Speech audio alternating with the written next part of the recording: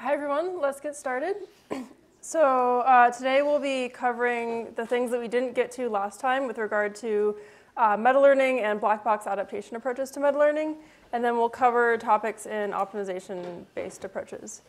So before we get started, a couple of reminders. So first, homework 1 is due on Wednesday next week, and that homework assignment is now out.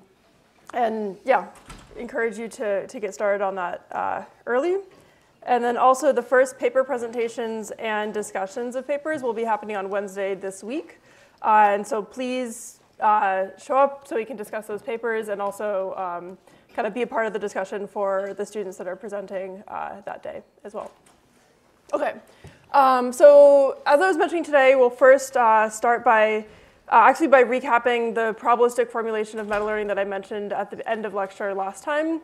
And then cover kind of a general recipe for different meta-learning algorithms and cover black box adaptation approaches. These two things are the topic of homework 1, where you'll be implementing a black box approach to meta-learning.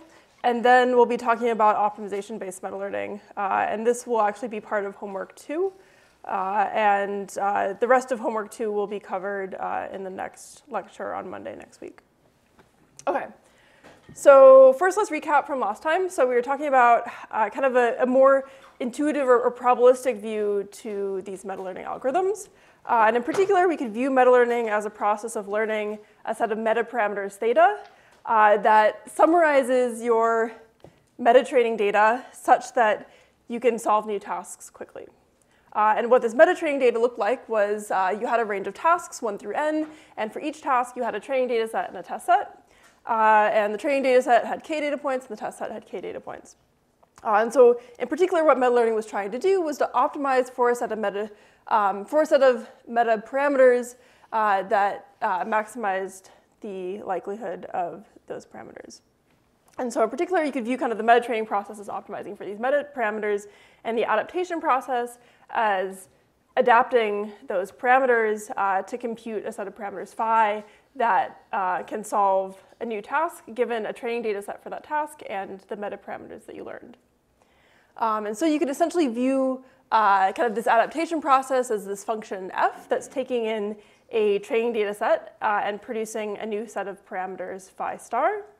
And kind of under this view of the adaptation process, you can kind of view meta-learning as optimizing for the meta-trained parameters such that the task-specific parameters do well on held-out data, your test set, where the task-specific parameters are computed according to your training data set for that task. Okay, so this is like essentially the probabilistic view on meta-learning, where you can view kind of the meta-training process as trying to optimize for these kind of prior parameters such that adaptation leads to good performance.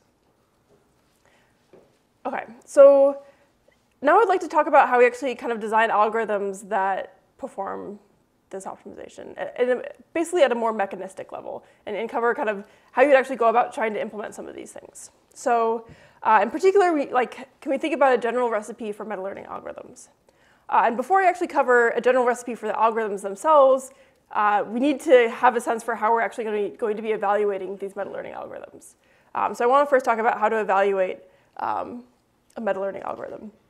And kind of the first thing worth mentioning here, the first thing that we should mention is the omniglot data set. So this is a data set that was proposed by Brendan Lake et al. In 2015. And it actually really kind of exemplifies some of the weak points with neural networks with regard to learning from small amounts of data. So this data set has 1,600 characters from 50 different alphabets. Here are some examples of the data set. So there's different alphabets like Hebrew, Bengali, etc. And each character has only 20 instances. So unlike something like MNIST that has a few number of characters and a huge number of data points per character, in many ways this is sort of like the transpose. It has many classes and few examples per class. And one of the things that I think is quite appealing to a data set like this is that the statistics of this data set are in many ways more reflective of the types of things that we see in the real world. For example, if you kind of are trying to learn how to recognize forks, for example, you're not going to see thousands and thousands of different types of forks. You may see a wide range of objects, but you're only going to see per object a small number of instances of that object throughout your lifetime. Okay, so this data set has kind of the breadth of classes and a small number of examples per class.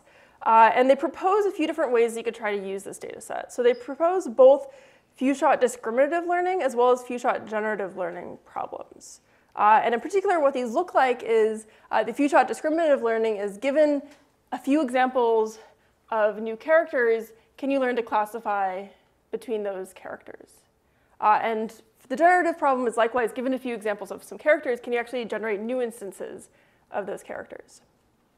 And they essentially showed that things like deep neural networks struggle at this sort of problem if you're going to be training them from scratch, because if you're only training them on a few examples, we know that deep neural networks do best when you have a large number of examples. And initial approaches towards this kind of problem, actually predating the omniglot data set itself, instead used things like Bayesian models and non-parametrics in order to solve this problem. Great, so this is kind of one kind of canonical example for a meta-learning data set, and there are a wide range of others that have also been used for meta-learning more recently. And these include things like the mini ImageNet data set, the CFAR data set, Cub, CelebA, and a number of others. In all of these data sets, kind of the goal is to, given a small number of examples, be able to learn something from that small data set. Okay, so this is kind of on the data set side. These are the kinds of data sets that you can use to evaluate a few-shot learning algorithm. Now, how do we actually go about evaluating an algorithm on these data sets? And so this is actually going to look a lot like the test that I gave you on the first day, where your goal is to classify new examples from a small data set.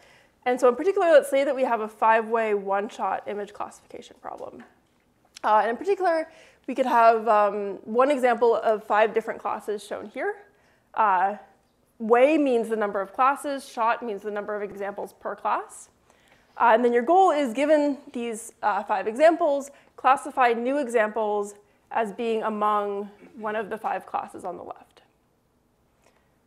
Okay, so this is the few-shot learning problem. And in meta-learning, our goal is to be able to leverage data from other image classes in order to solve this problem. Just like be able to leverage the meta-training data set that I was mentioning before in order to learn a few-shot classifier that can kind of learn from these data points on the left.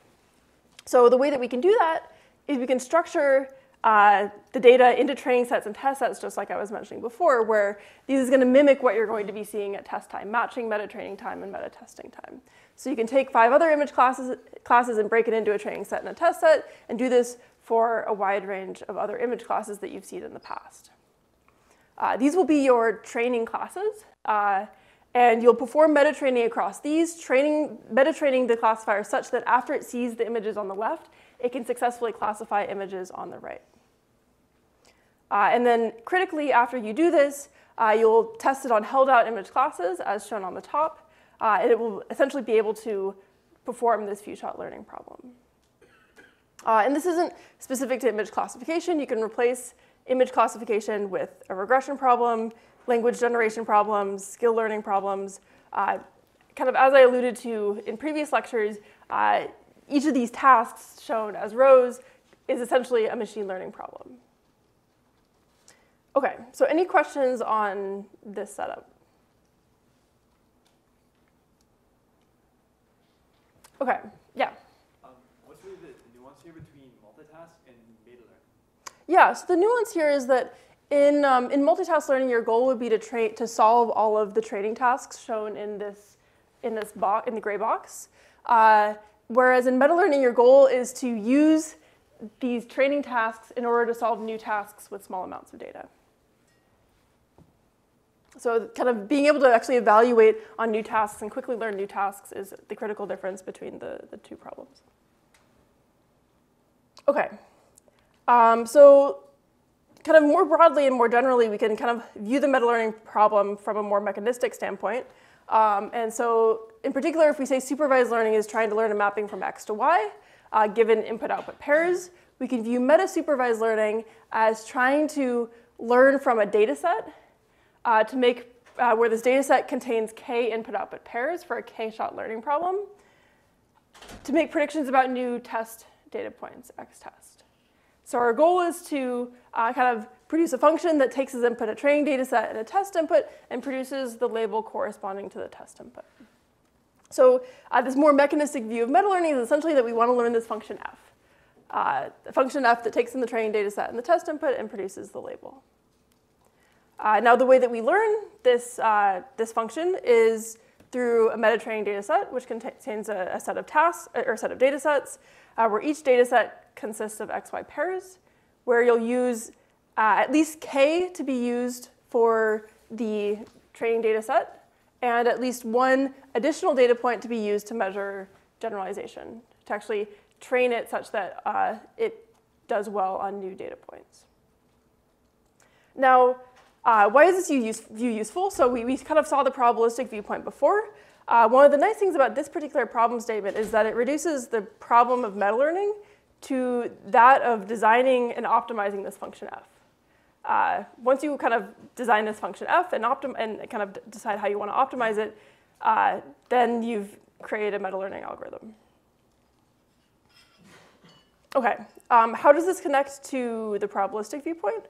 Well, you can view supervised learning as doing inference over parameters given a data set. Similarly, you can view the adaptation process of meta-learning as doing inference over your task-specific parameters phi I, given a training data set and a set of meta-parameters, and the meta-learning optimization as doing maximum likelihood inference over the meta-parameters over all of your training tasks. Okay, any questions on kind of the problem setup before we get into algorithms? Yeah? Is it important to choose the proper value for k, or is it flexible? Yeah, that's a good question. So typically algorithms assume that you know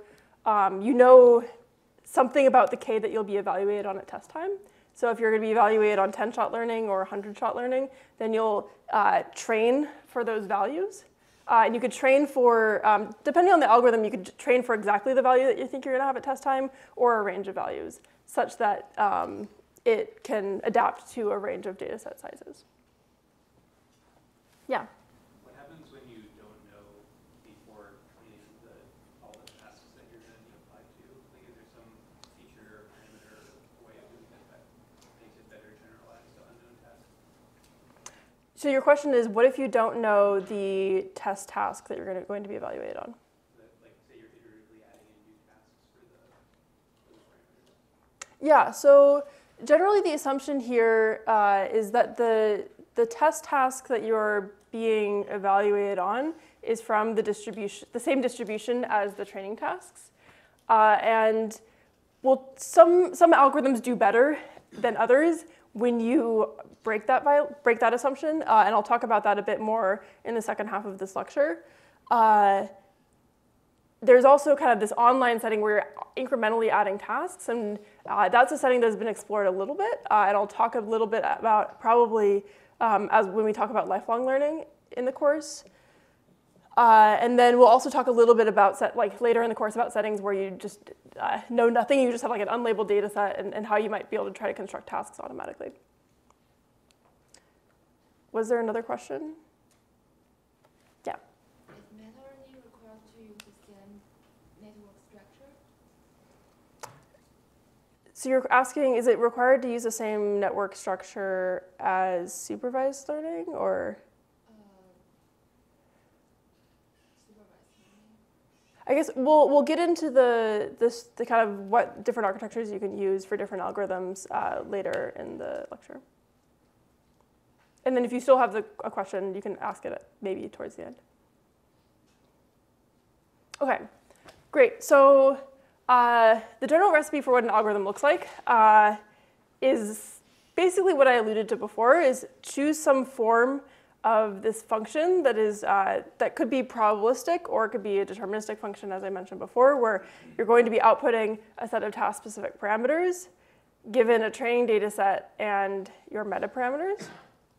And then once you choose the form of this, then you need to just figure out how you want to choose to optimize your parameters data with respect to your meta training data set. And this choice is usually somewhat relatively straightforward using standard neural network optimizers. Okay, so this is kind of the general form. And most meta-learning algorithms vary based off of the first point. Basically, how do you actually design this function that's going to infer task-specific parameters? And so the first class of approaches that we'll look at are going to be considering, can we treat this, this distribution as an inference problem? And in particular, neural networks are pretty good at doing things like inference. And so can we just treat this function as a neural network? And this is where what I'm going to refer to as black box approaches come in. So what these black box adaptation approaches is they essentially just train a neural network to represent this function right here. That's a neural network that's going to be outputting parameters given a training data set and a set of metaparameters. And so first, for now, we're going to be using a deterministic or point estimate of this distribution. And we'll kind of get back to Bayesian approaches in a couple of lectures.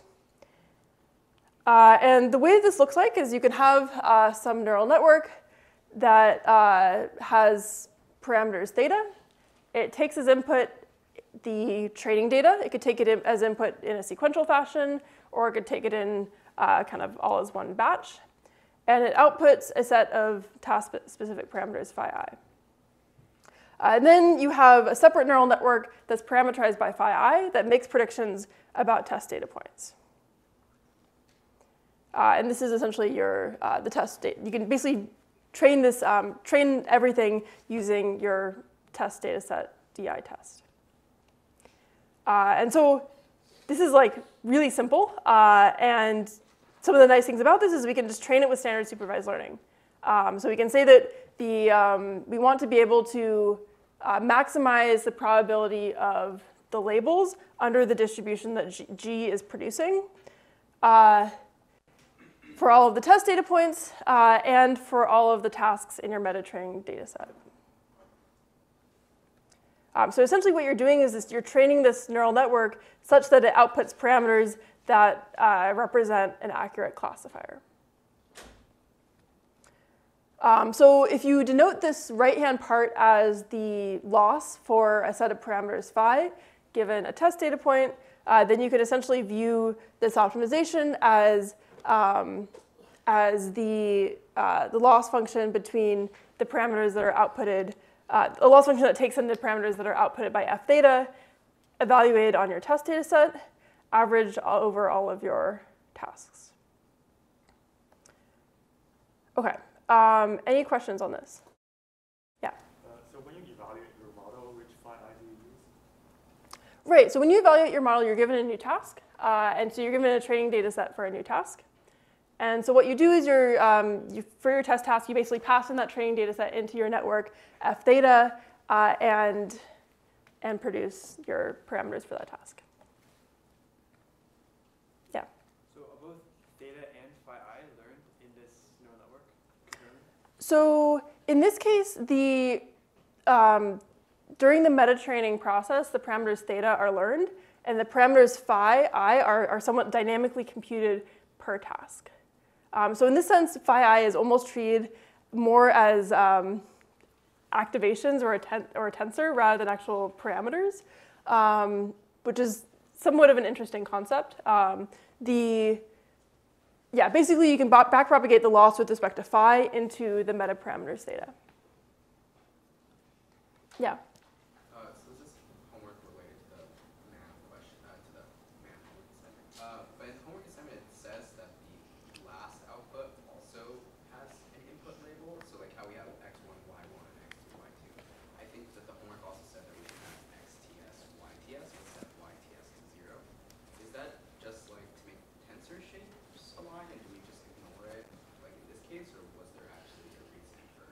Yeah, that's a good question. So the question was relating to the, basically, should you be, like, in the homework, we're also passing in y-test as input to the right-hand side and then zeroing it out. And the reason for that is that if you have this type of architecture that's an LSTM, and you want to basically be sharing weights across time for each of these units, then you want the shape of the tensors, shape of the inputs at each data point to be the same. And so if you want that, then you want to be able to basically pass in the same shape, but of course you don't want to give it the ground truth label, because the label is what it's supposed to be predicting. Oh, so we should like zero out the embedded value or provide like y as zero. I think that that's probably where my confusion goes from. So the question was to zero out the label value or the embedding value? Yeah, of y. Of y. I think that basically as long as you're not passing in y test as input in any way, you're in good shape. Yeah. Again, my question is more fundamental. So in the inner optimization, which is when you say that P of phi I given data set and theta is the neural network, is theta going in as like an input, or is it like, I mean, when you say f of theta of data set, is it that only phi is getting optimized and theta goes as input into it, or it's like theta is not used at all? Theta is used only in the outer. Are you asking about, can you maybe repeat your question? So in the first statement there, P of phi I given, when you're saying that that is a neural network, does theta go as inputs? Oh, right. So you're asking basically this top function here is theta an input or is it parameters? In this case, it is the kind of the parameters of that model. And so maybe a more standard notation would be to either put this theta as subscript to the p, or put a semicolon here to indicate that it's parameters rather than an input.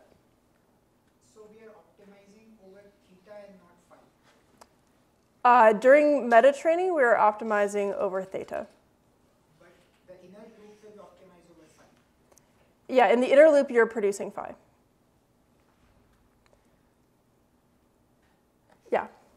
So just to clarify, sorry, I don't know if you repeated this multiple times, but we're optimizing theta and then during meta training, and then we're treating phi as just an activation or output, and then the g of phi is just taking a test input, and basically phi is just computed at test time based on the data set that's given. Right, yeah, so phi, yeah, exactly. Phi is computed at test time given the training data set as input. Yeah. And let's go through a couple more of the details here before we answer any more questions about this. So the this is, I just covered what the objective is. Now let's actually look at this as an algorithm. So what we do is if we want to actually optimize this, we first sample a task I, one of our meta training tasks, or a mini batch of tasks. Then we sample disjoint data sets from that task data set, which we'll refer to as dtrain and dtest.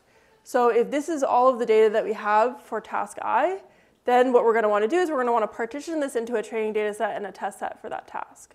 And so in particular, what we can do is we can basically randomly select half of them to be used for the training data set and half of them to be used for the test set at this iteration of the algorithm. Then we'll take the training data set, what's in the green box, and use that to compute the task-specific parameters phi I.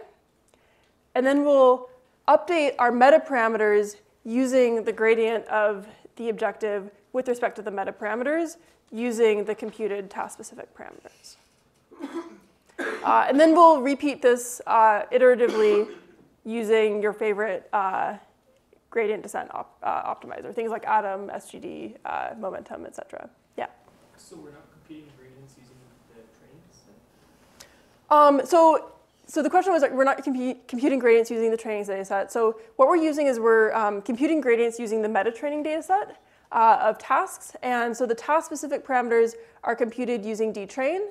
And then we evaluate those parameters using the test data set for that meta training task.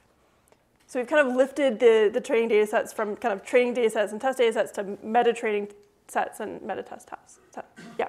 When you said update the meta parameters, which are there parameters that are not meta parameters? It seems like they all are meta parameters. You're asking if theta is all meta parameters? Yeah, so all of theta are the meta parameters, and then phi are considered the task-specific parameters, or phi is essentially not considered part of the meta parameters. Phi would be kind of like a one-hot or something, right? Like we talked earlier, or? We'll get into what phi might be in a second. It could be basically it could be the parameters of an entire neural network. It could also be something that's more compact, and I'll talk about that in a second. Yeah. Yeah, just to clarify the training and test. So this DI up here on number 2, that's the meta training. Yes. Right? Yeah. And That's so the we meta. have a completely different meta test data set that we haven't touched. Yeah. Yeah. Exactly. So we haven't touched any of the meta test tasks that are kind of held out from the task distribution. Yeah. So in this case, I'll assume that the order of the inputs matter. So like in this case, this is one task, and if we have like x2, y2 being the first input, that'll be like another task. Right. So in this case, for this particular network architecture, the order of the training data sets, the order of the data points matters. And this actually isn't necessarily a good property because in many cases, you have data sets, not data lists, for which the order doesn't matter. And so we'll see some architectures that later see some architectures where they are permutation invariant. Yeah. Do you have to update phi? You only update data on this stage.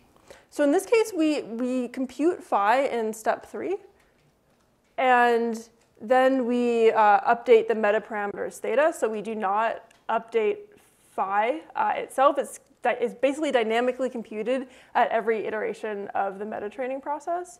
And then at test time, we're also going to be computing phi given our meta parameters theta.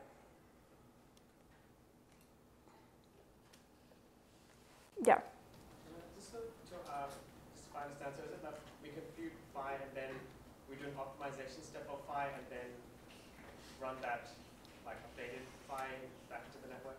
Yeah, so it's similar to that. So we essentially compute. You can view the computation of the gradient with respect to theta as basically backpropagating the loss from y into phi back all the way into theta. We don't ever use that gradient to update phi. We only use it to update theta, but it has to go through phi in order to compute that gradient. Yeah. I don't understand why you keep talking about an LSTM or a recurrent neural network, because on the slides you keep saying you just use a neural network. So what's the intuition behind using an RNN or an LSTM? I'll talk a bit about architectures in a minute, but one of the things about LSTMs and RNNs is that they can process variable amounts of data relatively easily. So you don't have to assume any particular data set size, although you should probably train it for the largest possible data set size. But there are other neural network architectures that I'll talk about that you can use for this as well. Okay. So now one of the challenges with this approach is that if phi is literally representing all the parameters of another neural network, it may not be that scalable to actually output all of those neural network parameters because neural networks can be very large. So there are a couple of approaches for dealing with this, but the main kind of way you can think about doing this is you don't need to necessarily output all of the parameters of a neural network. You could instead just output the sufficient statistics of that task such that you could effectively make predictions for that task. And so what this looks like is instead of having a neural network that outputs all of the parameters phi, it'll output some set of sufficient statistics h, and then this like some lower dimensional vector h, and then your neural network on the right will use those sufficient statistics as well as other parameters in theta in order to make predictions. And so what this lower dimensional vector h might represent is things like contextual task information. And then your new parameters phi I are going to correspond to hi as well as part of theta that will parameterize g. And so essentially the way that you can view this as is you can basically view this as a single LSTM that's taking in data points. So one of the reasons why I named this H is often used for the hidden state of an LSTM. If you basically share all the parameters between both F on the left and G, as for example an LSTM, then the task-specific parameters phi are represented by the hidden state of that LSTM, as well as the parameters of the function on the right that are shared with the LSTM parameters. So one interesting connection here is that if you recall multitask learning, where we were concatenating task information Z into the network, you could view H essentially as a summarization of the task that is used to make predictions for that task. So H and Z are very similar. In this case, unlike Z, in the multitask learning setting, we're actually learning the task representation H in this case. And we're learning how to produce that task representation H given a small data set of that task.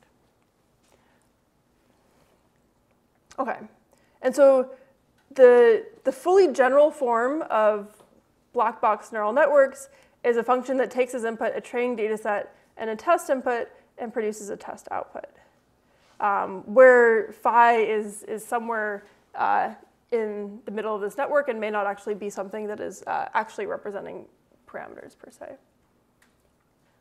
Yeah? Could you explain again real quick what the theta G means? Right, so the question is, can you explain what theta G means here? So here basically theta G represents all of the other parameters that this network G is representing other than H. This neural network right here that's making predictions about test inputs will take as input H and will also have other parameters theta G that it will use to make predictions. Theta G will be a part of the full parameter vector theta, and it may also share parameters with this part of the network right here. Yeah? So implicitly, we're now sharing more than what we were doing previously, right? Because previously you were saying you would output all the parameters of a say a neural network, but now you're sharing, say, theta G with, potentially sharing theta G with the other meta training architecture. Yeah, so in this case, you might be sharing more parameters between test time and training time.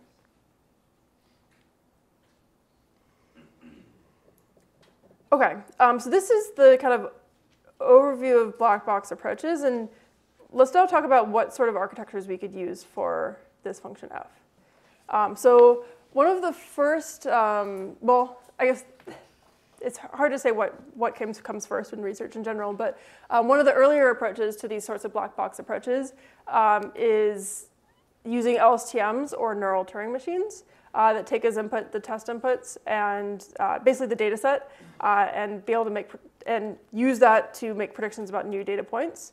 LSTMs are probably something that's familiar to you. Neural Turing machines are something that have more of an external memory mechanism for which it can essentially store information about the training data points and then access that information when making predictions about new data points. And it does this in a differentiable way. You can also use something that, so kind of, as was noted before, this is not permutation invariant because you're taking in the data points sequentially. And you could also use an architecture that is permutation invariant by having a feed-forward function that takes as input each of your training data points, x and y, x1, y1, x2, y2, et cetera, and then aggregates that information using something like an average operation to compute something that looks like, in this case, what's denoted as A or R. And then that is passed into another feed-forward network to make predictions about new data points. Beyond these two types of architectures, there's a wide range of others that have been proposed that have used other memory mechanisms as well in combination with ideas from kind of having slower weights and faster weights. Often when people use the term slow weights and fast weights, they refer to the task-specific parameters as fast weights and the meta-parameters as slow weights, because one of them is updated much more quickly than the other one. This is a concept that was developed by folks in neuroscience, actually, that have looked at kind of how weights have been changing and how synapses change in the brain. And then There's also an architecture that has used a combination of attention mechanisms and convolutions. So in this case, convolutions are actually going to be not permutation invariant, although attention-based architectures can be permutation invariant. And kind of as a representative approach of kind of the black box approaches in general, this type of method that uses convolutions and attentions is able to do quite well on things like omniglot, getting around 97 to 99% accuracy on things ranging from 5-way one-shot to 20-way 5-shot omniglot. And also does well on the mini ImageNet dataset that is performing like 5-way classification for actually real images from the ImageNet dataset. Yeah? Is there something that is like an equivalent sufficient statistic for the neuroscience-based external memory mechanisms? It seems like if you're using any sort of neuroscience-based learning paradigm, you won't actually have any sort of like low dimensionality reduction of like your parameters passing through the meta train. So the question is is there any mechanisms relating to neuros? Yeah, like is there like a lower dimensional HI for like the other external memory mechanisms? What do you mean by HI? Back to the sufficient statistics from the last slide. Right, okay. I guess I'm not too familiar with the neuroscience literature to be able to comment on that in a competent way. I guess one thing I will say that has been somewhat inspired by the neuroscience literature is that people have looked at things that look like LSTMs but do more of a Hebbian update rule on that on HI in order to kind of update the sufficient statistics with respect to a given task given your training data sets. Other works from, I guess, one thing that is perhaps worth noting that we will actually cover in one of the reading sessions is that I guess there are a number of neuroscience researchers at DeepMind that have looked at these types of meta-learning methods, and they have focused on actually these types of meta-learning methods more so than optimization-based or non-parametric approaches using things like LSTMs. Yeah. Is omniglot considered kind of solved now? Like, is that, do people still consider that kind of a useful benchmark, or do people focus on other ones now? Yeah, so in general, I'm under the opinion that omniglot performance has saturated for the most part. So one of the algorithms that we'll be talking about later in this lecture gets like 99.9% accuracy on 5-way 5-shot omniglot. Things that aren't solved are generation of omniglot digits. That's certainly something that's a lot harder and was actually proposed in the original paper. Also, this is a bit of a nuanced point, but the meta-train meta-test split that they proposed in the original omniglot paper is actually not the one that's used in all the machine learning papers because it is a bit, it proposes a train test split that doesn't have quite enough training data points for these models to not overfit a lot. And so if you're interested in looking at very efficient learning, then I think that performance isn't quite as saturated when you move towards the original meta-train meta-test split. But then it's just a matter of putting inductive biases into your network. Okay. So in homework 1, you'll be implementing kind of the data processing pipeline for these meta-training algorithms that involves actually taking the omniglot data set, for example, and actually loading images and plugging them into a neural network. This is actually a pretty fundamental part of these algorithms. You'll also be implementing a very simple black box meta-learner and also training a few-shot omniglot classifier. And you can use kind of, you can somewhat compare it to some of the numbers in these papers. Okay, so to wrap up black box adaptation, the pros and cons of this approach is that first is very expressive. So given that neural networks are universal function approximators, these methods can represent any function of your training data set. And they're also very easy to combine with a variety of learning problems, for example, supervised learning and reinforcement learning. And later in this course, we'll talk about how we can combine these methods with reinforcement learning. The spoiler is that it's very straightforward, as you might imagine with these types of models. The downsides of this approach is that in general, these neural networks are fairly complex because they need to be taking in data sets and making predictions about new data points. They essentially need to figure out how to learn from data. And they need to do this in a completely, basically completely from scratch. Like at initialization, these LSTMs were not built as optimization procedures, and they need to learn those optimization procedures from scratch, from the meta-training data. And as a result, they're often fairly data inefficient. And by this, I mean not data inefficient at meta test time, but they often require a large number of a large amount of meta training data, a large number of tasks in order to perform well. Okay. Any questions on black box approaches before we move on? Yeah. As far as many future learning algorithms, I know the F theta also takes X test as the input, and it seems that's not the case in this diagram. So do they come from a different perspective, or what's the connection? So I guess the question was, there are other algorithms that take X test as input, and you could certainly integrate X test as much as possible into the kind of left-hand side of this diagram. It's still kind of part of the input, and if you look at kind of the general form of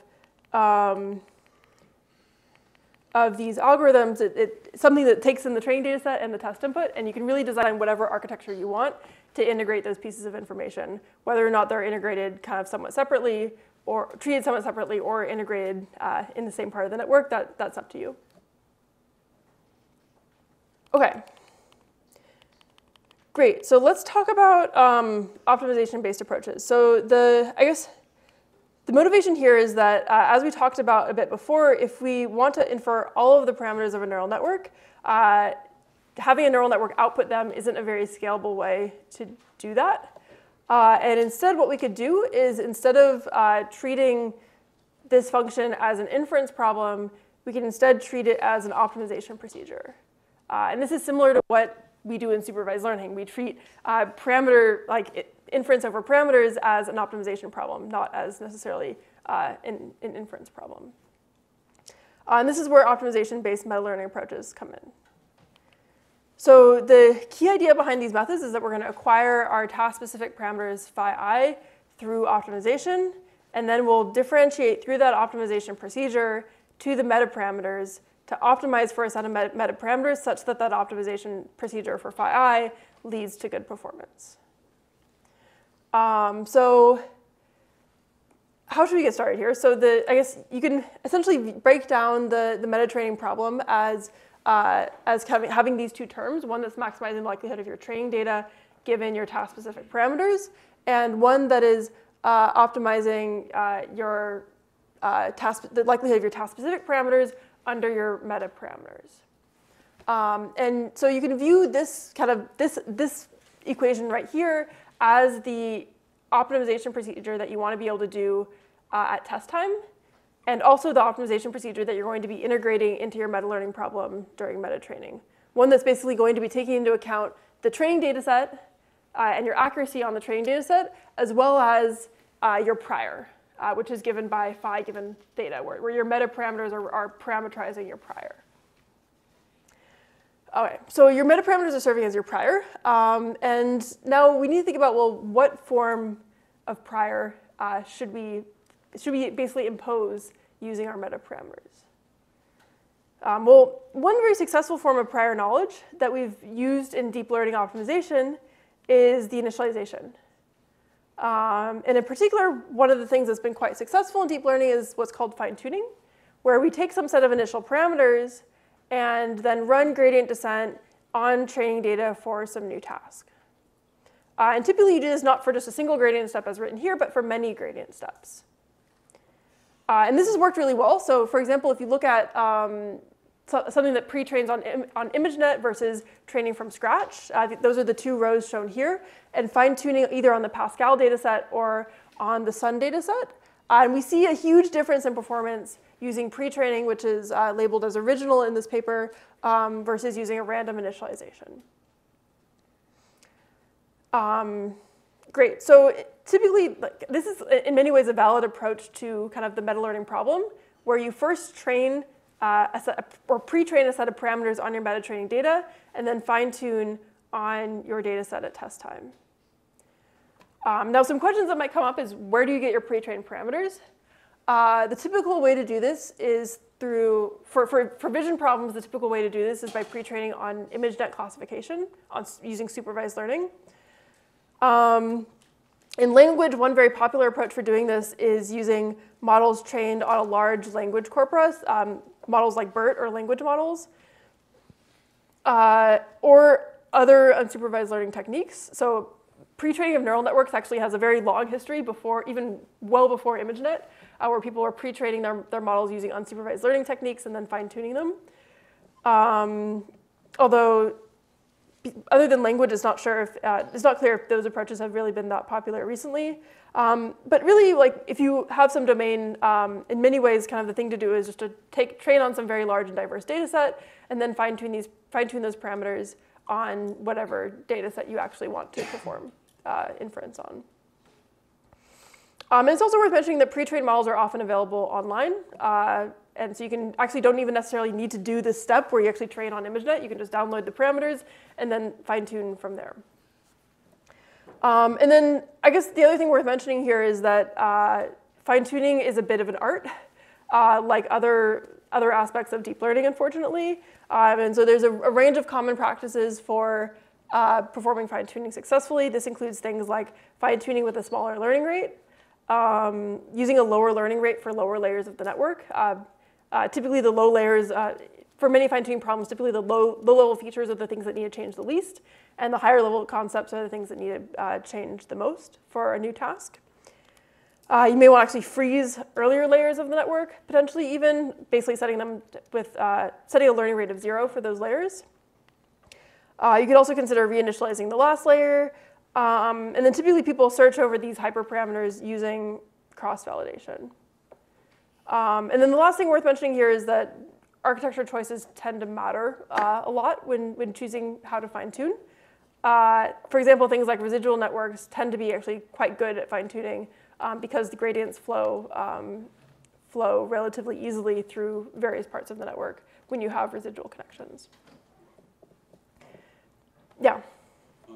For this approach in general, we're never really explicitly encoding what task we are training on, right? So you're asking, basically, when you're fine-tuning, you're not actually using any information about the target? Either fine-tuning or the previous approach where we have learning with one network, phi, and then the other network. We never really kind of explicitly encode which task we're using, right? It's never passed on to, it's not an argument of the optimization procedure at all. Yeah, so you're saying that basically we never are passing in any information about the task as input to this approach or to the black box approaches. Yes, that's correct. And there's actually, for meta-learning, there's actually some nuanced reasons for not doing that, which is kind of interesting in some regard. It seems like in many ways you should pass in as much information you have about a task to the model such that it can use it. But in fine-tuning, for example, if you say passed in a one-hot vector for ImageNet and then passed it in a different one-hot vector for your test task, then it actually may, like, that information, well, first, if they're just two separate one-hot vectors, like the test task that you're doing it like versus training time, they're completely distinct things to the network. And so that information isn't something that can actually be used during the fine-tuning process to help it, because it has only ever seen one task. And so kind of looking at another task, for example, won't, telling it that it's doing a different task is it? Go ahead. I guess my question is, like, the only agent or person that knows their tasks is kind of like a person that's training the network, because when you're going to test, you know you will test with the test set associated to that task. But if someone gives me a network that was trained in this manner and I just have like a bunch of images, how could I know, like, there's no index tracking, right? Like we had earlier in the concatenation approach and so on. So basically, an already trained network, there's no way to know what parameters to use for a specific subtask, right? Like earlier, I know, oh, let's say we have like a vehicle image set and animals set. And so maybe one has like one Yeah. hot encoding, and then I'm like, oh, this is a vehicle, I should use this one. This is an animal, I should use this. Yeah, so you're asking basically, you could basically tell the network, like you could train it, you could pre-train it on like multitask learning. Say like, first I'm going to train you on like recognizing animals and recognizing plants and recognizing cars or something, and then and tell it that it's going to be doing that, or like fine tune it on that, for example. In this case, the pre-training is just single task, and the test task is also single task, so you don't actually tell it any information about kind of what task it's solving, because it's kind of assumed that you're going to be fine-tuning it on a new task, and kind of both pre-training and testing are separate tasks. I'll get to the point about why meta-learning doesn't pass in task information a bit later. Yeah. So in this case, we're fine-tuning the task-specific parameters, but can we also do fine-tuning on the shared data parameters? So in this case, we're actually not. I guess in this case, this is. There isn't actually really a distinction between task-specific parameters and meta-parameters. So what we're doing is we're just pre-training parameters theta, which basically could be your meta-parameters theta, and then the optimization process is producing your task-specific parameters phi. So the data includes both of them, basically. I would actually say that the pre-trained parameters theta are the meta-parameters.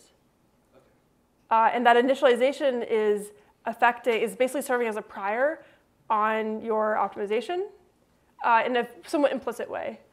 Because basically it's in that the pre-trained parameters are like affecting the solution that the fine-tuning process will give you.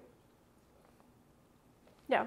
Is the optimization on these like more generally trained neural networks, is that more of like a pruning thing, or like do you just add specificity? You're saying, is the fine-tuning procedure pruning the network? Yeah, like is it reducing weights and then like or adding specific like increasing weights? So in this case, it's actually just changing the weights. So it's not removing or adding weights to the network. But like generally in your experience, like what have you seen? Like given that it's a general problem for that. So you're asking what do fine-tuning procedures end up doing? Do they?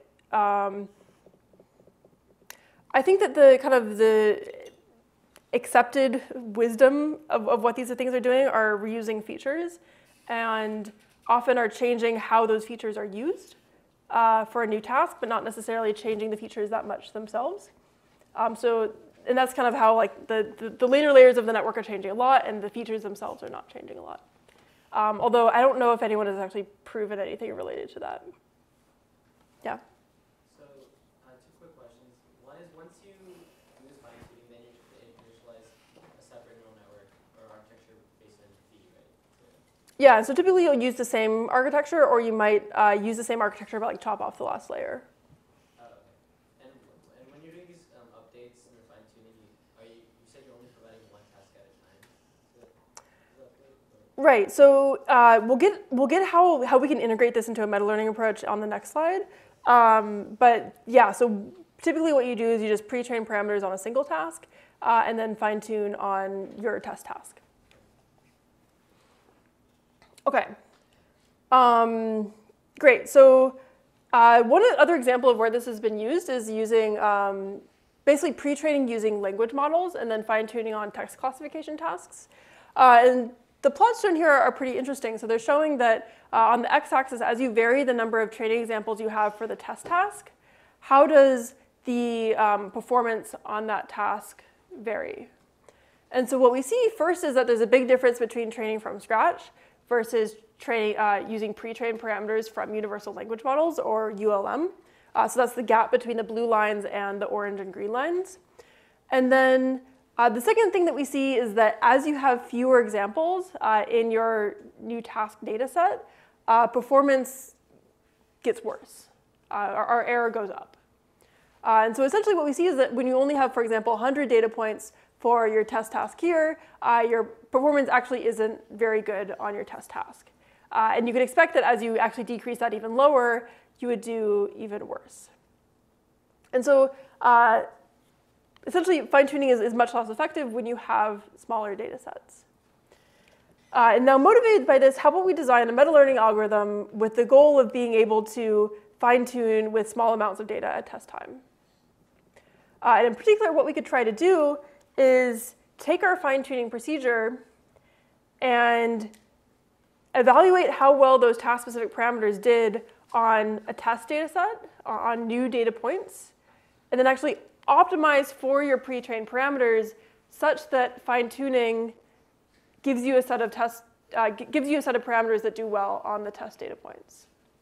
And you could do this optimization across all of the tasks in your meta-training data set such that fine-tuning with small amounts of data leads to good generalization. So essentially, you'll be training for a set of parameters, theta, across many different tasks, such that it can transfer effectively via fine-tuning. OK, so kind of at a more intuitive level, what this might look like is, say, theta is the parameter vector that you're meta-learning, your meta-parameters, and phi I star is the optimal parameter vector for task I. Then you can view the meta-training process of this optimization as the thick black line, where when you're at this point during the meta-training process and you take a gradient step with respect to task 3, you're quite far from the optimum for task 3. Whereas at the end of the meta-training process, you take a gradient step with respect to task 3, you're quite close to the optimum. And likewise for a range of other tasks. And we refer to this as the model-agnostic meta-learning algorithm in the sense that it embeds this optimization procedure in a way that's agnostic to the model that's used and the loss function that's used, as long as both of them are amenable to gradient-based optimization. And then one other thing worth noting here is that this diagram, I think, can be helpful for getting across the intuition of the method, but at the same time, it can be a bit misleading. First, because parameter vectors do not exist in 2 dimensions, and also, or neural network parameters do not exist in 2 dimensions typically. And then also, there often isn't a single optimum, but actually a whole space of optimums or a whole space of optima for neural network parameters. And so in many ways, it's more about not necessarily reaching a center point for these different algorithms, but reaching a point such that fine-tuning will eventually will get you to a good part of the parameter space with small amounts of data. OK, so that was the objective. What does this look like as an algorithm?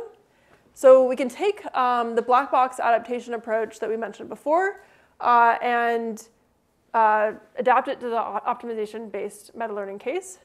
And essentially what this does is you first sample a task, you sample your data sets.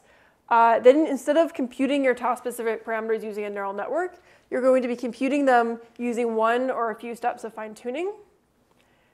And then you update your meta-parameters by differentiating through those fine-tuning steps into the parameter vector theta, into your initial set of parameters. OK. Any questions on this before I get into a few of the details? Yeah? If you were to initialize a multitask network with whatever these learned weights would be versus training a multitask network from scratch, do you think the multitask network would be better with this prior? So you're asking, what if you use multitask learning as an initialization instead? Reverse that. You do this training method for some theta, and then, or I guess it'd be some phi, and then use those as your initial weights for the multitask network. I see. So you're saying that you could basically pre-train, do this meta-training process to get an initial set of weights, and then use that as an initialization for multitask learning? Yeah. You could certainly do that. I guess what this is doing is optimizing the meta-learning process that I mentioned on the previous slide is optimizing for fast adaptation to individual tasks, given an individual data set. You could also do the same thing for pairs of tasks or triplets of tasks if you wanted to explicitly pre-train for 3-shot learning, or it's not 3-shot learning, 3-task learning. I guess you could also consider doing something like optimizing it for for single task adaptation and then fine-tuning it on multitask adaptation or multitask learning. It's hard to say how well that would do because it's not actually explicitly training for what it's going to be doing at test time, but it conceivably could do something effective. Yeah. when you talked about initializing the weights data from a pre-trained network like ImageNet, was that just motivation for this algorithm, or do you actually do that with your parameters data? Or could you start with a random initialization? Right, so in this case, we start with a random initialization before this meta-training algorithm, and that was mostly serving as, basically, as motivation for how well pre-training can work in a range of settings. Yeah. Another question. So does this work well even with like one-shot learning? Because it seems like even with this approach that you could risk overfitting on like a single training. Yeah, so this approach actually works really well even for one-shot learning, two-shot learning, et cetera. It's competitive with the black box approaches that I mentioned previously. So how long do you typically run that inner optimization loop? Right, so for the one-shot setting, typically the inner optimization is somewhere between 1 and 5 gradient steps. And even with only a few gradient steps, you can get quite far. Okay, so one thing worth mentioning about this algorithm is that it brings up second-order derivatives. Because we are optimizing, basically because we're optimizing for a set of meta parameters. So we have this gradient, and inside of this objective term, we also have this gradient right here. And so now you might be a little bit worried about this. So for example, if we needed to compute the full Hessian of the neural network, we would be in a bit of trouble. And what if we want more than one intergradient step? Does that give us higher order derivatives?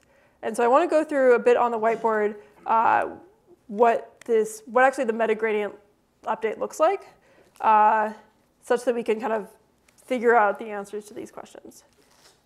Great. So let's say that for the sake of notation, so in this case, I was writing out a gradient step as the update procedure. And in this case, I'm just going to use U to denote the update rule, and that's going to be a function of theta and your training data points dtrain. So this is basically one or a few steps of gradient descent, theta minus alpha grad theta lost with respect to dtrain. And I'm going to use, to kind of just write out some notation, I'm going to use D to denote the total derivatives, and the nabla symbol to denote partial derivatives. And we'll see why this distinction actually matters in a second. And this is just for the purpose of the whiteboard. And on the slides, we'll just be using the nabla symbol, the gradient symbol, for both. OK, so as you can see on the bottom of the slide, the optimization procedure that we have looks something like an optimization over our metaparameters theta, over our loss function with respect to our task-specific parameters phi, and our test data points. I'm going to drop the I from the notation here just for notational simplicity. And this is the same as an optimization over metaparameters of L of our update rule with regard to our training data set and our test data set. OK, so this should all be clear from the board. And in order to optimize the subjective function, we need to be able to get the derivatives of the subjective with respect to our metaparameters if we want to optimize this with gradient-based optimization, things like Atom, for example. And so to do this, we need to be able to get the derivatives of this objective with respect to our metaparameters theta. And so let's try to actually write out what this metagradient looks like. So in particular, we can view this metagradient. First, we can basically compute with the chain rule, we can compute the derivative of the outer function, and then use the chain rule to compute the derivative of the inside with respect to theta. So what this looks like is we'll take the derivative with respect to, I'll use kind of a placeholder variable phi bar of L of phi bar and D test, evaluated at phi bar equals u of theta comma d train. So this is just the derivative of the outer objective times the derivative of the update rule with respect to d train. Yeah. Yes, I can try to write larger from here forward. So basically, this is the derivative of the outer loss, and then this is d phi d theta. This is why partial derivatives matter, because if we kind of just wrote this as a full derivative, then this would just be exactly the same as or basically be very similar to the what was originally written. Okay. Right, great. So notice that this is like a row vector. I need to write bigger. And this is a matrix. And so the result is a row vector. This can be computed with a single backward pass through the neural network. So this is, you can just set the parameters of your neural network to phi bar and then compute the derivative of this loss function with respect to those parameters. So this is just one backward pass. This is differentiating through the update process itself. So this is the part that is a little bit trickier to deal with. Okay, so let's try to actually compute what this looks like. So we can let u of theta d train. Let's just start with the case where we have a single gradient step.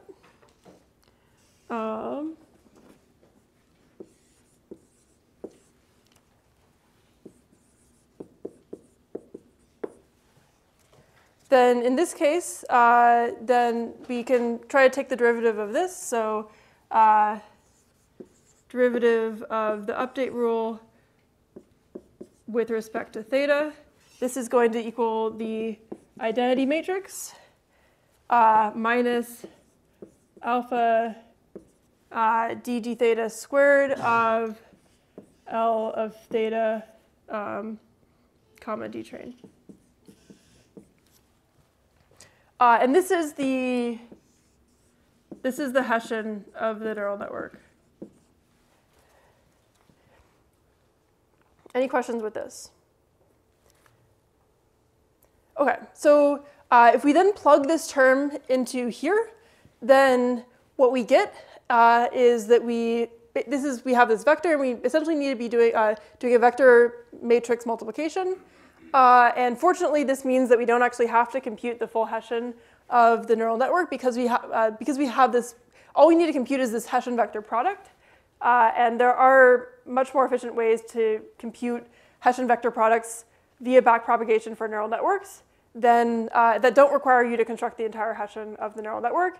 And it also turns out the standard neural network automatic differentiation libraries like TensorFlow and PyTorch will actually perform this Hessian vector computation for you such that you, in an efficient way, that amounts to essentially performing additional backward passes such that you don't actually have to worry about coding this up yourself, which is very convenient. Okay, so that's the case if we have just a single gradient step in the inner loop. What if we have multiple inner gradient steps in the inner loop? And so in particular, what if we have u of theta comma d train? What if we have two gradient steps? So this is going to equal theta minus alpha d theta of L theta d train. Let's call this intermediate set of parameters theta prime. And then we will have a second gradient step that is with respect to theta prime of L of theta prime d train. Is that behind the, I think that's still there.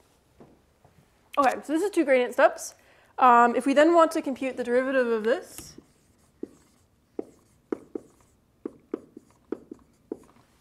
then what we get is we first get the first two terms that we had before, which is the identity minus the Hessian.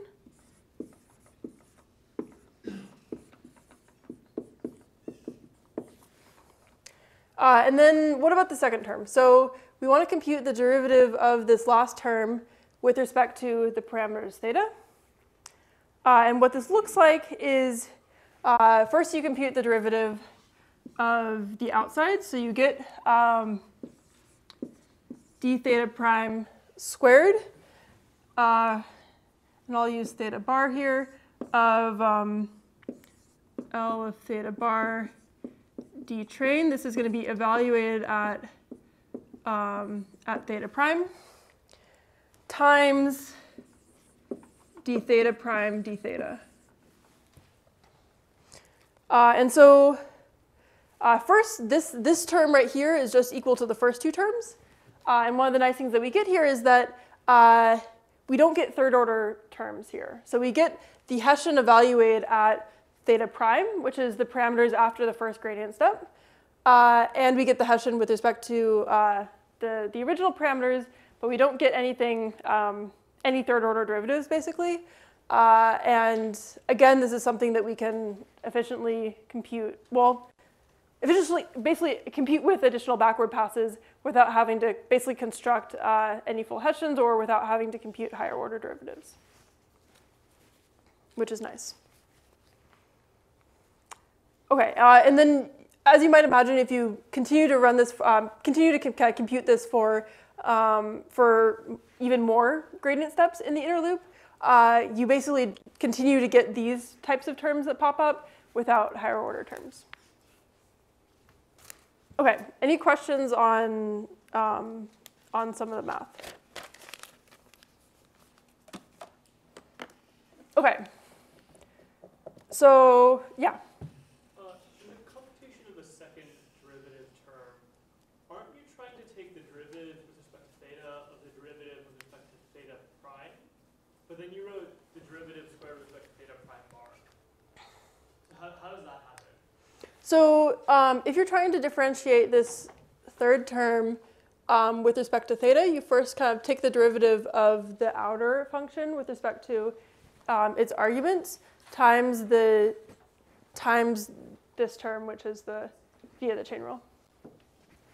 Okay, and sorry that this likes to float upward, but okay.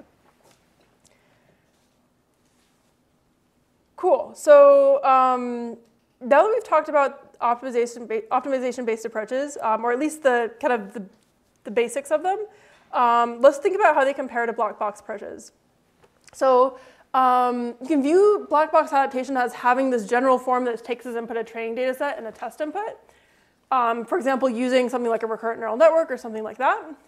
Now, you could also view MAML or model-agnostic meta-learning as also taking in a training data set and a test input, where you have this function phi that takes as input the test input, and the parameters phi are computed with gradient descent.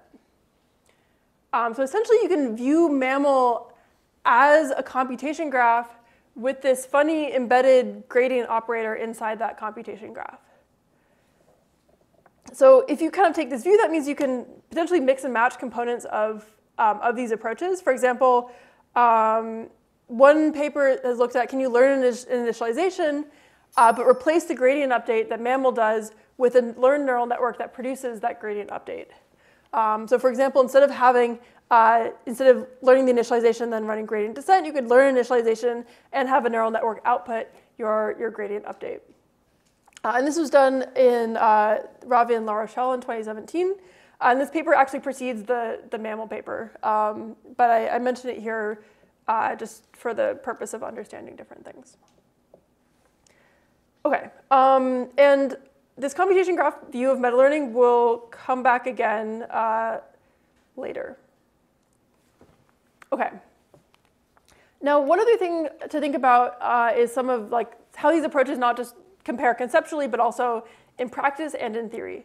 So one question to think about that was actually mentioned a bit before is, what if your test task is different than the meta-training tasks that you were optimizing on? And so this is a question that we studied empirically to some degree, and we were aiming to compare mammal to black box type approaches, such as snail, the architecture that used attention and convolutions, as well as meta networks, which is also one of the architectures that I showed before. And we looked at omniglot classification, where we tried to vary the tasks and see how the performance did as you varied the tasks away from the meta-training distribution. So in this case, the x-axis will show the task variability, and the y-axis is going to show performance. And so in the first setting we looked at, we skewed the digits in the omniglot data set. So it was trained on digits that were kind of in the center. And then we moved kind of away from the meta-training task distribution, training it on, or testing its ability to adapt to tasks that involved skewed digits. And what we saw first is that all the approaches, their performance deteriorated as you moved away from the meta-training distribution. But we saw that algorithms like mammal are better able to perform these out-of-distribution tasks as you move away from the meta-training distribution, because they're performing an optimization procedure at test time.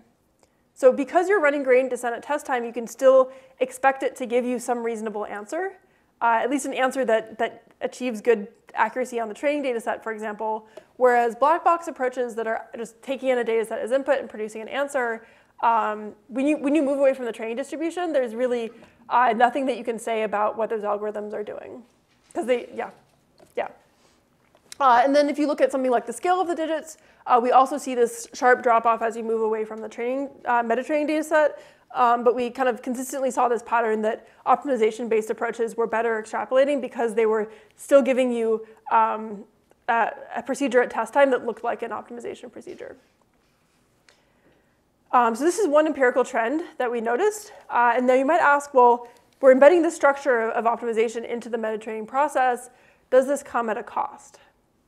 And in particular, one very natural thing that was actually brought up a bit before is, how far can you actually get with a single gradient step or a few gradient steps? Are these methods actually as expressive as the black box approaches that I mentioned before? And it turns out that you can show that for a sufficiently deep function f, the mammal algorithm, the mammal function that I mentioned before, can approximate any function of the training data set and the test input. It can basically represent anything that the black box approaches could represent, under a few fairly mild assumptions. Under the assumptions that the inner learning rate is non-zero, that the loss function gradient doesn't lose information about the label. The standard mean squared error and cross-entropy loss functions fall under this category.